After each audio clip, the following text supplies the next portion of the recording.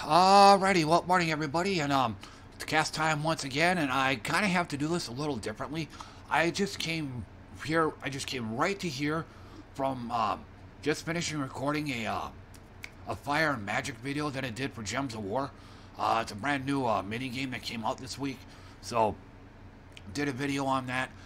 Come to find out later that the sucker's got a huge file size, so I got it set to uploading that now, and I figured since I have everything set up right now, and I don't want to unset it and then reset it and then start all over again.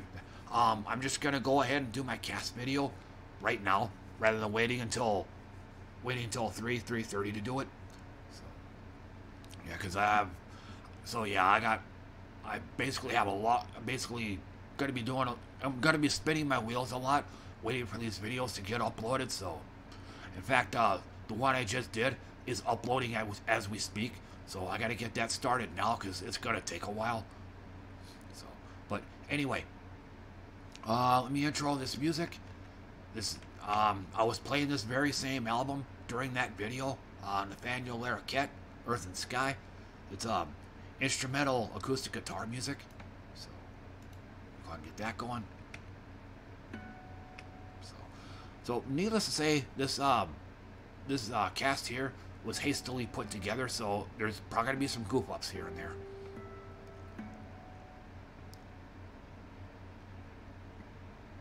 But otherwise, fairly active day today. Like I said, here I'm trying to think. So I could probably have as many as 6 different videos that I have to upload. One of them was a huge one. So I kind of sat around. This wasn't really my choice. Even then, I'm kind of risking doing this cast video right now because, like I said, there's a video currently uploading, so that tends to consume a fair amount of resources. So there might be some laggy points here and there, but anyway, you kind of get the idea. So all I really could do was just watch various YouTube vids, and I did play some Gems of War. In fact, I had just remembered that the name of the card is Tesla. I had either yesterday or the day before I had got a second Tesla card, and I remember seeing somewhere on YouTube, I think it was, about some build that you could make with 2 Teslas. I couldn't remember what the other 2 cards were, so I was just kind of racking my brain trying to make something work. And I still haven't found a happy medium yet, or I haven't found anything that was a good fit. So I've been spending a good chunk of my time and I made a video of that. Just working on my twin Tesla build. So I made a video of that. And what basically, I think I made like 3 or 4 videos, but what I'm doing is I'm uploading one to YouTube and one to Twitch. So I think so 3 videos times 2 makes 6. So needless to say, I don't really have much time for anything else. So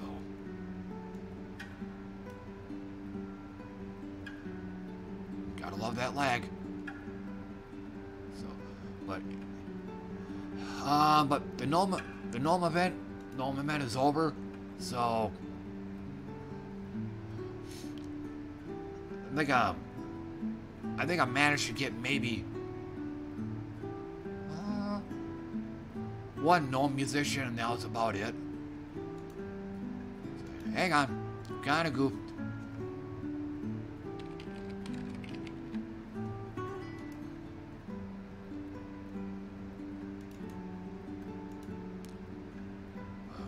Like I said.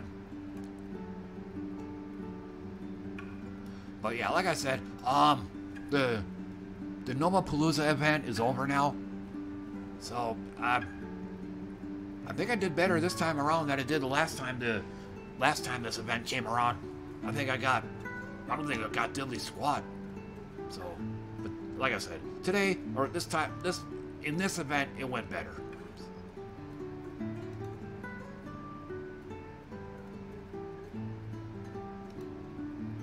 And then,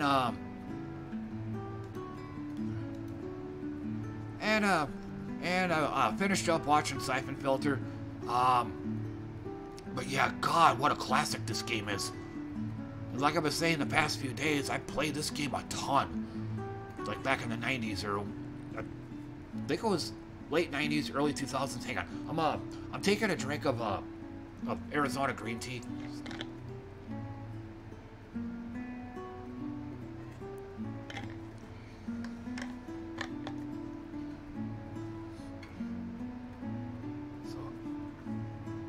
And I might start watching Siphon Filter 2, the game movie for that. And the YouTube channel I'm watching is D-Factor, like D-Factor playthroughs or something like that. I mean, but yeah, the player, I mean, the guy that does this channel is actually competent. Like, he's pretty good at these games. He knows what he's doing and stuff. I could probably think about 2 other channels. Either they suck and or they use cheats. Old Classic Retro Gaming, I think, is one of them. And World of Long Plays is the other. Yeah, I steer clear of those channels. So I think MK Fire and Ice is another retro channel. Are we? They're not retro, but they're a playthrough channel. But I'll check that channel out from time to time. So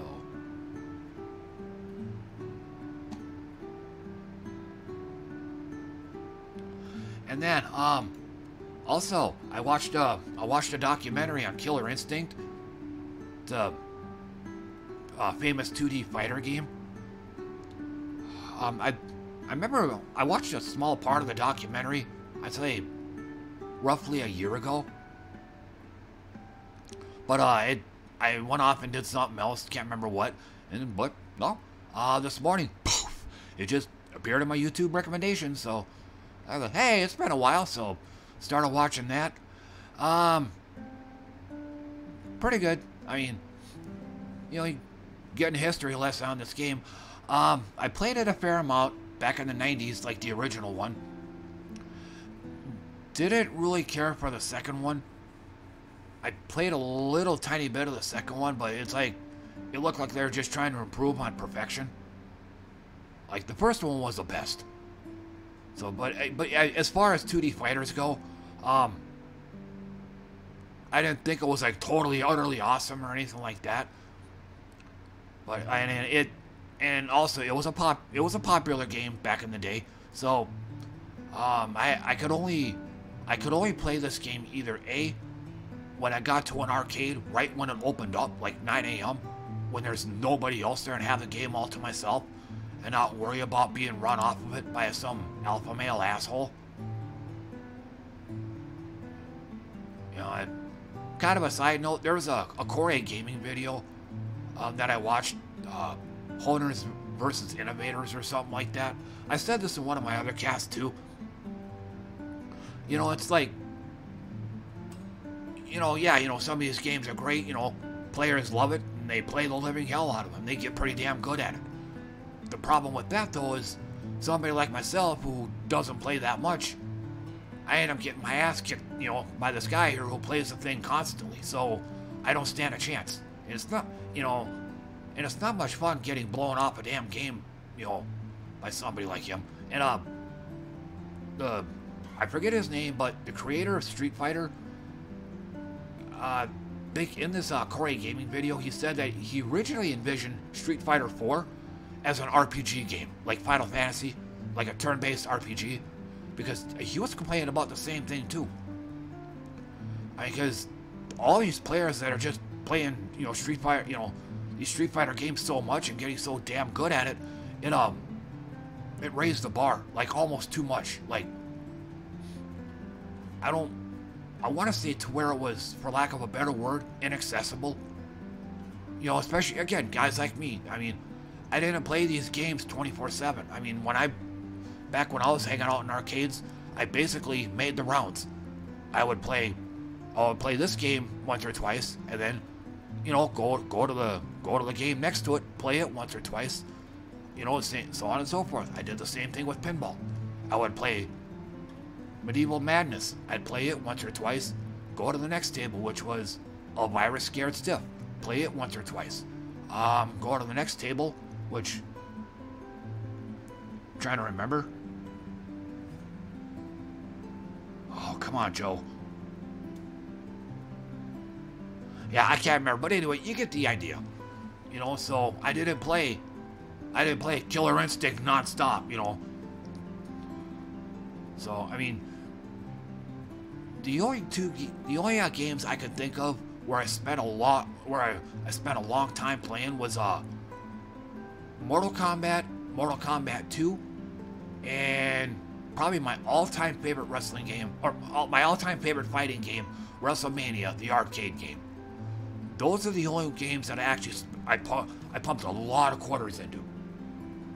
So, but all the rest of them just made the rounds. So, but anyway, yeah, I think I kind of went off track. Oh God. But either A, I would get to an arcade right when it opened up, so I could have Killer Instinct to myself. And now that I think about it, yeah, I did spend a fair amount of time playing Killer Instinct. Yeah, I just remembered, but again, I only played it when nobody else was around. If I was at an arcade during peak hours, I would only do this if I felt it was safe. Like if it was a dead day, you know, nobody here, even though it's in, you know, the evening hours and nobody else was around, and yeah, I'd go ahead and play Killer Instinct. You know, but I think the moment I saw other people enter an arcade, I wouldn't intentionally kill myself, but I wouldn't, like, if I fail against a computer, I wouldn't continue. You know, got to get off the game before they get on it, that kind of thing. So, but yeah, anyway, but good documentary. I haven't watched the whole thing. I got to a part where they started talking about the combo system, which they actually improved on, or they made it more elaborate. And I don't plan on playing the modern version, because I'd probably have to double check the spec requirements, but looking at just the graphics alone, there is no way in hell my computer would be able to run it. I mean, especially if I tried to stream it. Like, no way, Jose. So, I mean, my computer is basically a potato. I mean, even in a game like Gems of War, which has next to no graphics requirements, even when jacking up the graphics settings to the max, I mean, yeah, it comes in nice and smoother and faster, which is something that I can't really say for any other game I've played. Usually in those games, you set the graphics at the top, and the game just starts lagging big time, like it's almost a slideshow. In Gems of War, though, there's you still get these huge lag spikes from time to time, but that's it. Otherwise, the game's like smoother and quicker. It actually plays better. So, but yeah, like I said, I don't plan on playing the modern version, and like I said a few minutes ago, they kind of went a little complicated with the combo system. I mean, again, but I've never played it. Oh, and there was for those that don't know, there was an original Killer Instinct that came out in the 90s. Killer Instinct 2, that also came out in the 90s, and then there was the modern version, which came out in the 2013, I think. That's the one I'm talking about. I don't plan on playing that one. My computer wouldn't be able to handle it. So, but yeah, they were talking about that in the documentary. You know, it's like they made the combo system more intricate, which it's probably one of the things that killed my interest in it. I mean, yeah, but even then with the first Killer Instinct, it just, I think, but back then though, I think they used an auto combo system. I think like you can push an attack button once, and it'll do like 2 or 3 moves. You know, that way so you're not having a button mash. Like the Mortal Kombat games back in the night, Mortal Kombat 2 and up, you couldn't button mash for the combos on there. You know, you had to push high punch, low punch, low punch, low kick, high kick, or something like that. So you had to be real precise with the button inputs. So.